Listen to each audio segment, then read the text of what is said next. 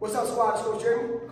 We're coming at you with a bodyweight workout, working with a in-out squat. So you're gonna come down into the iso squat, weight in your heels. From here, you're gonna hop it in, hop it out, hop it in, hop it out. Stay low. Now, a few ways you can progress on this one. If you feel comfortable with it, remember, you can put your hands on the shoulders, add a little bit of pressure to the shoulders. You can add a mini band to your ankles.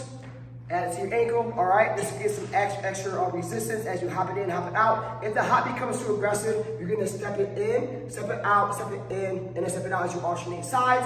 On this one, at any point, if it becomes too aggressive and stay in the iso hold, you can always reset the top, hop in, hop out, and then come up with that reset. That's what you got. Good luck.